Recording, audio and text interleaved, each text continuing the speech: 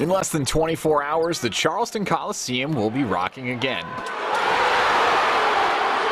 The TBT returns to the capital city Sunday with that same $1 million prize on the line. Definitely a big-time incentive to play hard, so we're excited. Heard That is ready to give it another shot. The team has represented Marshall in the TBT the last 3 years.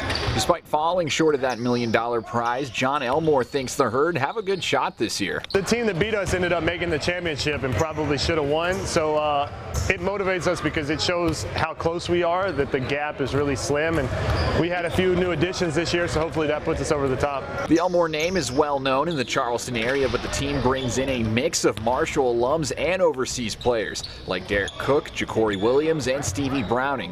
When they're on the court, they're representing all of the Thundering Herd. Most people graduate, they never put a jersey on again, and then let alone represent your school again. So playing on ESPN, nationally televised games with Marshall, Heard That on your chest is super meaningful. On the opposite side, Best Virginia is ready to prove they're in fact the best Virginia.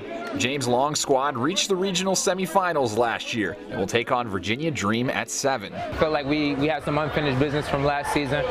We felt like we could have went further in the tournament, so that gives us a little bit of hunger, and then also having a home crowd there will help us as well. The group has kept most of the core together from last year, and many share a common bond, playing under the legendary Bob Huggins. Chemistry is great. Most of the guys they already come back during the summertime, so we have that connection with each other as well. And then also, like you said, we all play for Coach Huggins, so we have that mentality instilled in us. So it shouldn't be too hard to bring that together on the court. If both teams win on Sunday, Best Virginia and Heard That will clash Tuesday night, a matchup fans in the Mountain State have wanted for years.